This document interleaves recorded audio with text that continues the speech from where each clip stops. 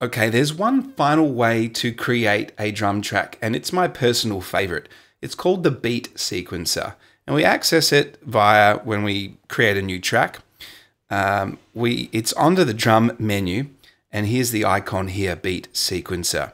This is really fun.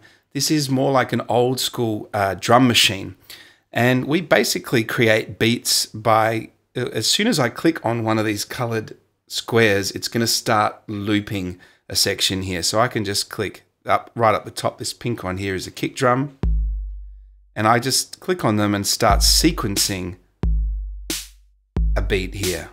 So I can click some hi-hats in.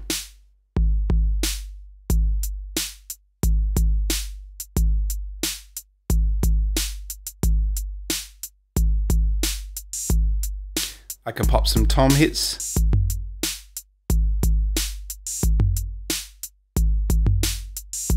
And then if I want to stop that from playing, I could just switch it off with this icon here. Now I can change the drums or add some drums to this sequence by going down and hitting this plus button here. So I can add in a cowbell or rim shot, or these are all the options with this particular one. If I want, I can add the cowbell here. So let's listen to how that sounds. That's an old school cowbell. I don't really like the sound of that. I'm going to change that by clicking on it and selecting a different kit piece. Let's try the rim shot. That actually sounds like the metronome to me. So let's try a shaker.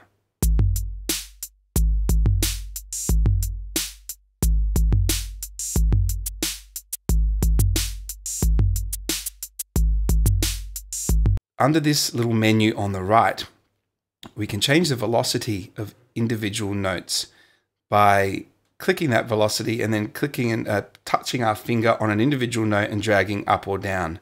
So this can be really good for humanizing the beat and creating some variance in the velocity, which is kind of like the volume or how hard it gets hit. We can also use this arrow here, upward facing arrow, to select the note repeat, which I really like. We can split a note in half if we want. That's how we get these trap sounding hi-hats. So I just click on it and it will split it. If I click and hold, I can choose anywhere up to 4 notes or back to 1 note. So let's have a listen to what 3 sounds like on these 2 hi-hat hits. Oops, I'm just going to turn this on down the bottom. Fantastic.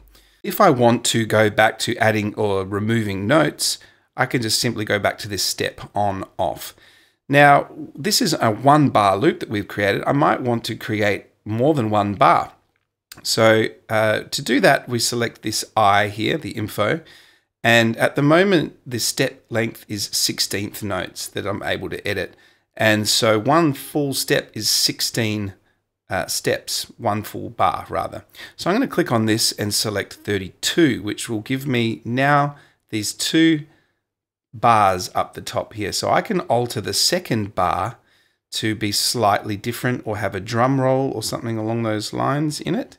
So let's see if I can add in some extra beats here and some variance towards the end, and maybe add in something extra such as a high tom here. So let's listen to now a 2 bar loop.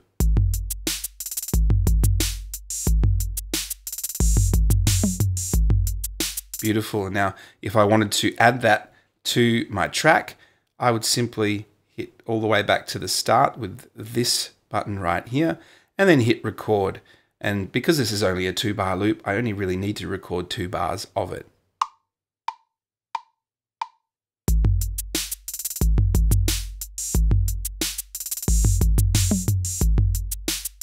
Okay, so now if I go over to the track view, I might just need to trim this down, this region, to 2 bars. There we are, 2 bars in length. So that's how you can get that beat sequence that you've created out into your composition. I'm going to go back to the beat sequencer by hitting this button right here. There are a few extra features here. which are really handy. What we can do is create a random beat with this dice. So this will just create complete randomness for us.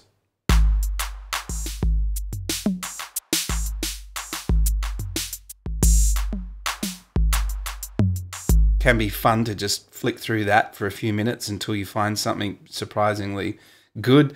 Some of them might sound really weird. We can also start off with a preset pattern. So there are a lot of these. We can flick through these, and these are pre-made beats that Apple have given you, and in various styles. So let's have a listen. Let me see if I can find some hip hop style ones here.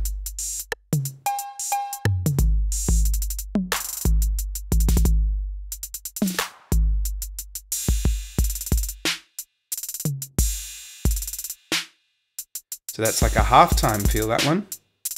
So if I select done, that's going to load that up onto my beat sequence for me. I can change the drum kit and the sounds that I have access to as well in this view by clicking the downward facing arrow. So this is the modern 808 at the moment, but I have access to all of the acoustic and electronic drum kits, as well as extra percussion. So you can create some percussive elements to a song. So I'm going to stay with the 808 sounds for the moment, but you can see there are dozens of different drum kits that you can try out with this. The other thing is, under this info panel, we can add other things such as swing, and we can change the step length, which will change the speed that it's played at. This can be handy sometimes. We can change it to 32 notes or eighth notes for more simple beats. We can also change the playback mode. We can reverse it so we can hear what our beat would sound like in reverse.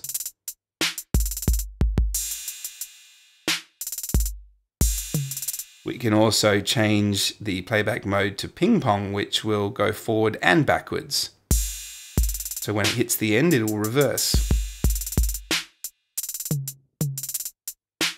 So this is a great way. This is actually my favorite way of creating, beats on the fly, creating tracks, because you have a lot of control over it. And then once you like the sequence that you've made, you can simply record it into your arrangement here. And then if you didn't like it, you can simply delete that region and record in a new one. So that is the beat sequencer. And next we're going to have a look at adding some other instruments into our composition.